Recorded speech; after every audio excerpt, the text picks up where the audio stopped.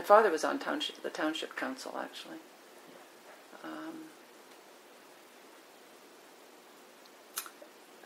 The thing that I remember is that they did not want the town did not want the high school built where it was. They thought the high school should be built in the town. So there was always that distinction between the two, and I think it's been better since they amalgamated. Yeah. I think that helped. Well, they got to realize that so many children were coming from Well, all yeah, over. the township was so much bigger than the town. Yeah. And for busing and everything, it would have been, unrealistic to have it at the very end of the area that it's covering. And the property was... And at that time, there was still a division that you live on the country and we live in town. And we live in town. And it still applies really today. Oh, it does. It does. This is where we got the designation Old Town.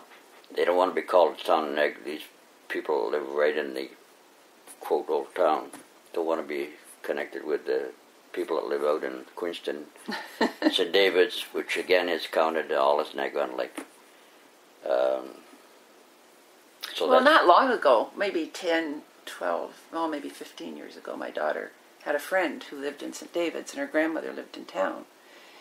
And the grandmother said to my daughter, "Where do you live?" And she said, "In Niagara-on-the-Lake." And she said, "But where in Niagara-on-the-Lake?" And she said, "On East and West Line." And she said, "Well, then you're not really in the town, are you?"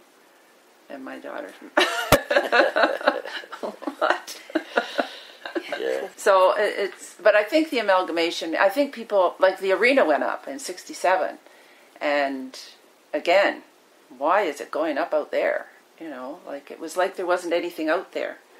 But there were more people out there. I think it was like 10 to 2, 10 to 2,500, 10,000. Yeah.